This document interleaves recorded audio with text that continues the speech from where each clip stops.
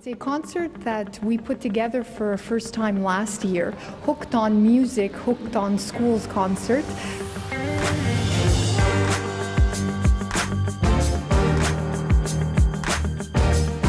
We wanted to do something during this special week and wanted to focus on the passions that were here in our school. We have people that are rapping, we have people that are DJing. This is their life, this is what they do. And I think for students to see that, these are different futures that you can have and that are valid, I think they really enjoyed that.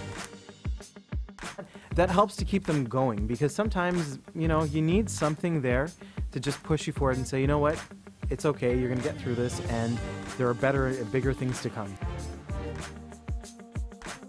So I think it's very important for them to have, if not music, then art or sports, something, to motivate them in school.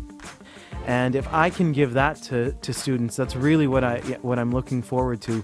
I'm not looking for these students to go out there and be Beethovens or Mozarts. I just want to give them life skills and life tools so that when they go out there and find a job, they can apply all that to their life, really.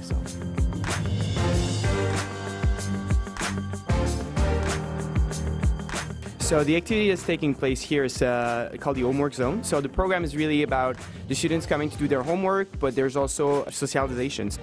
It's really, really motivating for the students, and they really look up to these kids. They just really like having them around.